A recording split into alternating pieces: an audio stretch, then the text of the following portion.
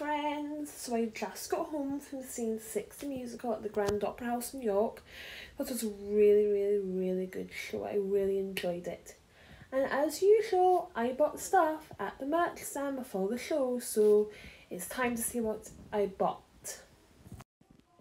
So this is what the set of the show looked like before the Queens came on stage. It's just a curtain, and it's really cool. And now it's time to see what I bought.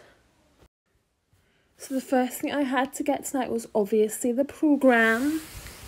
And basically says all the things about the show, like the cast, the history of the Six, the musical numbers and the set. There's a bit of about the Queens and the cast. Like all the cast were really good tonight. And more about the song list and the creative team.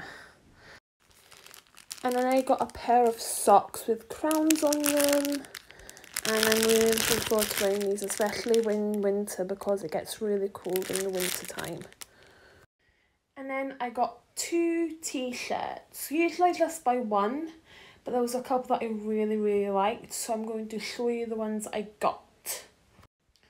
So this is the first t-shirt that I got. It says "Sorry Not Sorry" in it. That's one of the lines in Anne Boleyn's song. And it's really cool. I'm going to turn my phone around so you get a better view. This is what the shirt looks like on me. It's super duper comfy and I really like it. And then this is the second t-shirt that I got tonight. It's got Aragon, Boleyn, Seymour, Cleves, Howard and Parr, and then their fates on them. If I just turn my phone around, you'll see it better. Yeah, this is what it looks like on me. Once again, super comfortable and I really like it.